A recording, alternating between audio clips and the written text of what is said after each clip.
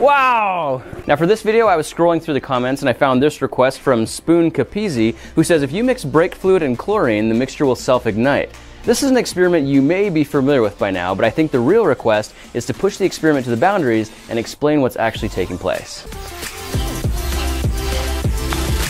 I think I'm just going to give this one a little bit too much.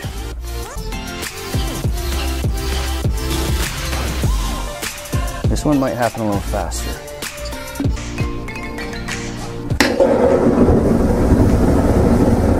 Whoa! Woo! Wow! Oh my goodness. Holy heck.